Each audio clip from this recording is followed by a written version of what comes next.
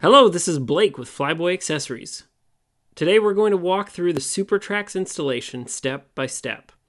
Now, of course, the first thing you're going to need to do is order the Supertracks. You can find this and other great products for RVs, home builds, and pilots on our web store at www.flyboyaccessories.com.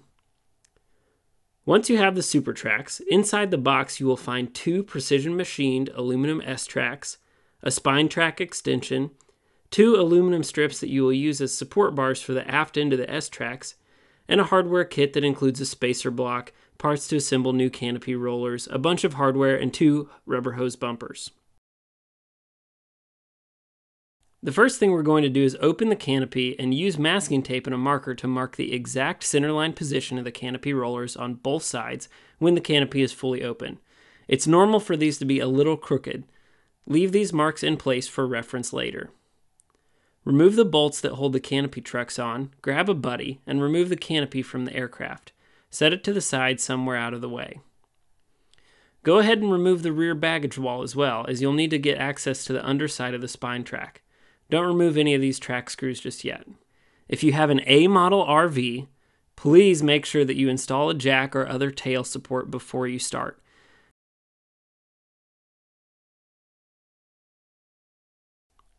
Remove the original van's canopy rollers and axle components. You won't be needing these, but you will reuse the trucks.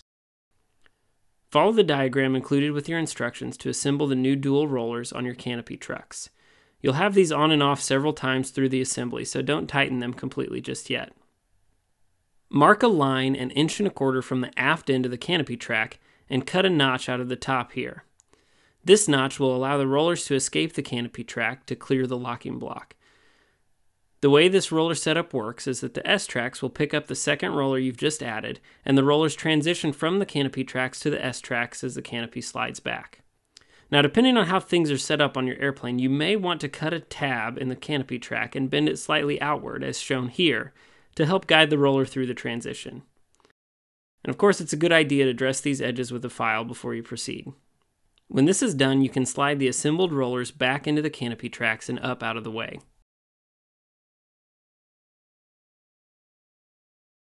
Take a moment to examine your existing spine track and plan where to place fasteners.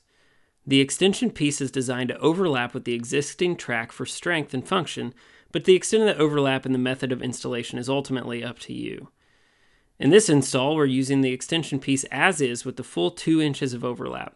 This will get us 2 screws in the front of the track extension, one of which was match drilled to the original track screw, and for the rest of the track we found a sensible spacing for the remaining screws. Put down a few guards to keep you from scratching the plane, and cut off the appropriate amount from the top piece of the track. Do not cut the bottom piece of the track. You will likely have to drill out the aftmost rivet in the spine track to get this piece to come off. Dress the cut off edges, make sure there are no rivets in the way, and align the track extension with the original track.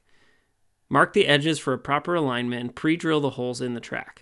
There will be one hole that you'll want to match drill to the original track screw, so wait to drill that until later.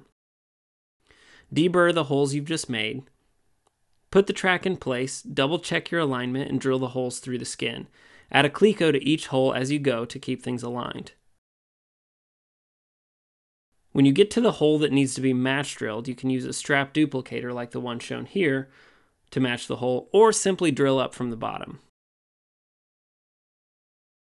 Once all the holes are drilled, countersink them appropriately so that all screws are flush with the top of the track. Use the number 6 screws included in the hardware kit to attach the track and have a helper inside the plane to install the appropriate hardware.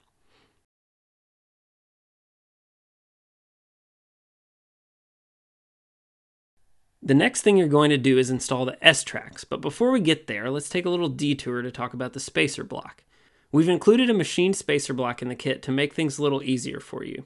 This spacer is designed to be a starting point to help you get the tracks aligned and properly spaced, but you'll need to test and tweak to get things to fit perfectly for your install.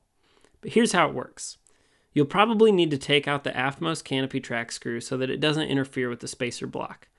Place the side with the extra angle into the S-track and slide it into the straight section of the track.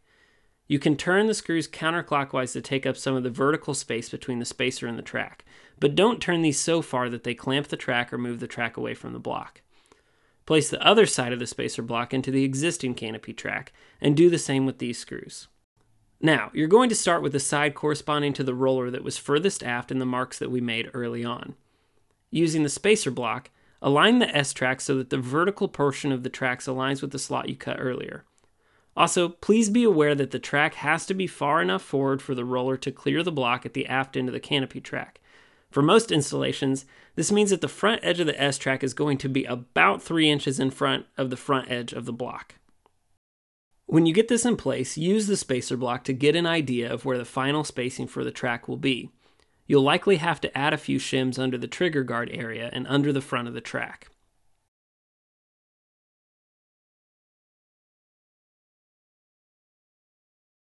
Clamp the S-track in place using the clamp placements shown, turn the screws on the spacer block clockwise to loosen them up, and carefully slide the spacer block out of the way. Test the rollers to see how they do in transitioning into the S-track and rolling up the vertical portion of the track. Make adjustments as needed to get a smooth transition and clear the block. Take a quick look at the aft end of the S-track. If it's touching the skin, you may choose to relieve some of the material here, or you may choose to simply turn the aft end of the track inboard a little bit. Both methods are fine in moderation. On some RVs, the diagonal stiffener in this area may interfere with the Supertracks as well. You may need to trim some material off at the aft end as shown here. Now it's time to plan where to put the screws in the S-tracks. Refer to the instructions for some notes on screw placement. When you're drilling these holes, you'll need to countersink any screw holes that are inside the track. To do this, drill the screw hole through the bottom in the proper placement. Continue this hole through the top of the track. Enlarge the top hole to a size that will accommodate a countersinking tool and countersink for one of the number 8 countersink screws included in the kit. When you drill the hole for the trigger guard area, we recommend that you use a long bit to drill all the way through the track. This will help you in drilling down for the proper placement. Put the S-track in place using the spacer block. Check the fit again, clamp and drill the holes you will need.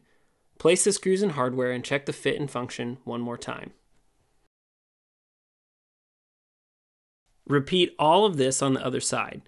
If the marks you made for the canopy rollers earlier weren't in line with one another, which is common, you'll need to adjust the second track forward to accommodate for this discrepancy.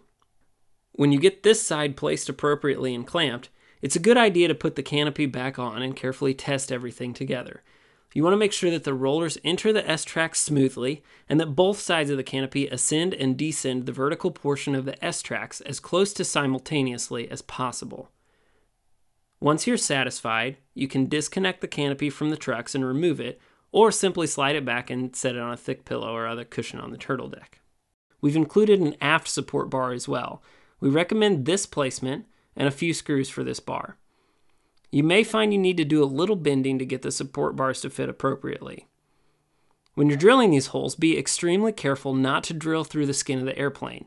We backed the holes with a block of wood to keep an errant drill bit from damaging anything.